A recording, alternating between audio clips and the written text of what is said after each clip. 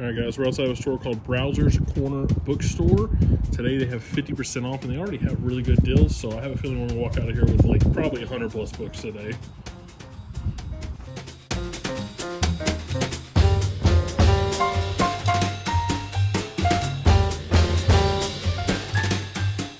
We got everything half off. We spent $84.90 total.